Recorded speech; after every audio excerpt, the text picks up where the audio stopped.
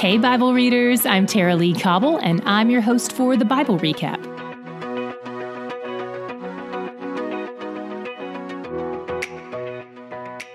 We finished our 8th book of the Bible today, and since we're reading an entire book tomorrow, that means we're about to be at 9 books total.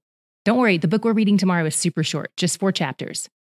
Also, I mentioned this at the beginning of the book of Judges, and hopefully you've already read the text from today and know this is a tough section, but just a heads up that if there are little ears nearby, you may want to listen later. This is one of my least favorite sections in all of Scripture, but there are still things to be learned about God in these chapters, even though he seems mostly absent. We opened with a reminder that Israel is living in anarchy at this point, which sets us up for everything that happens in today's reading. We start with a Levite, the tribe appointed to work for God, who had a concubine, which is basically a household servant with fewer rights and less permanency than a wife, and whose main job is to sleep with the boss and have his babies. She decides she wants to leave this arrangement, but he goes after her to win her back. He meets with her dad, and things are going smoothly. Her father keeps inviting them to stay day after day with him, but on the 5th day, the Levite is ready to move on, so they head out for the long journey home. His servant suggests they spend the night in a Canaanite area, but the Levite really prefers to keep moving until they hit an Israelite area. They stop in the city of Gibeah, which is in the land allotted to the Benjamites. They're planning to sleep in the town square, but an old man comes by and urges them to stay at his place instead. Not long after that, the Benjamite men of the town show up and demand to have sex with the Levite. If this is starting to remind you of Genesis 19 and what happened with the 2 angels who visited Lot in Sodom, you're not far off. And the old man responds just like Lot did when Lot offered his 2 virgin daughters. The old man offers his virgin daughter and the Levite's concubine instead.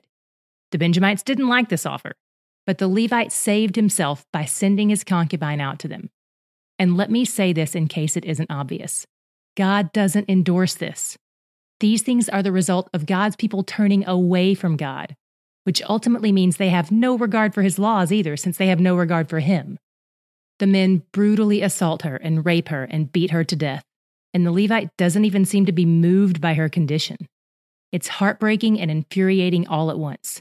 And I don't know whether to be more angry at him or at the men of the town, because they're all pretty terrible. He takes her back home and dismembers her. Then he sends a piece of her body throughout Israel, probably 1 piece to each of the tribes. Most commentators seem to think he did this so the people would have proof that his story was true, and there'd be no denying that the Benjamites were guilty. And by the way, we find out in chapter 20, verse 5, that the men who did this to the concubine were the leaders among the Benjamites in that city. In response to this, the men of fighting age from all the tribes except for Benjamin gather together. Anytime you see the phrase, from Dan to Beersheba, in Scripture, that's basically saying from north to south, because the new city that the tribe of Dan just conquered and took over was about as far north as you could go in Israel, and the city of Beersheba was about as far south as you could go. And this passage even tells us that the tribes in Gilead, those 2.5 Transjordan tribes, they come too. So 400,000 men from 11 of the tribes gather to talk about what the Benjamites have done to the concubine. The Levite tells them the story, conveniently leaving out the role he played in it, and asks them what should happen in response to this abomination. They decide to confront the city of Gibeah in Benjamin. First, they try to reason with the people of the city. They ask them to bring out the men responsible for the crime so they can enforce the death penalty, since they had murdered someone. But the city won't give them up. They protect their wicked leaders and refuse to hold them accountable. Then the whole tribe of Benjamin gets their backs. As a result, the Benjamites end up going to war against the rest of the country in Israel's first civil war. They fight for 3 days, and every day Israel asks God for guidance. He gives it and they obey. They can't figure out why they're losing if they're being obedient to God. But on days 1 and 2, God doesn't promise them victory. He just tells them what they should do. Obedience doesn't always guarantee our desired outcome. Sometimes its purpose is to teach us faithfulness to God, not to our desires. But on day 3, God does tell them that they'll win. And through the clever combo of an ambush and the bat signal, they pull it off. They defeat all the men of Benjamin except for 600 who go into hiding. The men of Israel burn the town and treat it like they would a Canaanite city. God never commands this, but they do it. And while they're all gathered and mourning what happened and offering sacrifices to God, 2 things happen almost simultaneously. First, they're trying to figure out how to keep the tribe of Benjamin from disappearing altogether. And second, they realize there's a clan who didn't respond to the call to come fight with them. One thing I can tell you for sure is that it wasn't the Ephraimites. They love a fight. It was the clan of Jabesh-Gilead, a city in East Manasseh, across the Jordan River.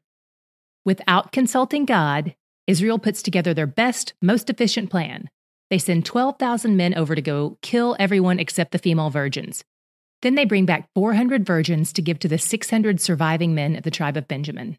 But oh no, there's still 200 women short. So they hatch a plan for the Benjamites to kidnap some women while they're dancing at a festival. Problem solved. I'm really thankful this passage is descriptive, not prescriptive. This was man's wicked plan to fix the circumstances they were in because of sin. When we fail to consult God and lean on our own understanding, we almost always make a bigger mess. And I just want to pause to point out that all of this can be traced back to the uncontrolled lust of a handful of so-called leaders and the self-protective measures of a Levite. Thousands upon thousands died as a result. There wasn't much joy in today's reading, was there? And do you know why? Because there wasn't much God. The last line of our reading reminds us again, everyone did what was right in his own eyes, and the whole book ends with their wickedness increasing. So that's actually my God shot for today. Where God isn't regarded and feared and honored, where people do as they please and follow their own desires, there may be a temporary solution or a fulfillment of desires, but there isn't deep, lasting, sustaining joy, because that isn't found in following every longing of our hearts. It's found in Him. He's where the joy is. Tomorrow we'll be reading the book of Ruth. We're linking to a short video overview in the show notes, so check that out if you've got a few minutes to spare. And just a reminder, if you're using our plan in the Bible app, this video will also be linked for you tomorrow in the devotional portion above the chapters we're reading. We hear from a lot of you who are interested in getting transcripts of our daily podcast for a variety of reasons. Maybe you're a visual learner, maybe you want to use them to take notes. Whatever your reason, we're happy to offer those to you through our Patreon at our $7 a month level. But let's say you just want one transcript, not all of them. You can get those for just $1 each in our web store. We'll link to each day's transcript in the show notes, so check those out if you ever want to have a hard copy of that day's episode.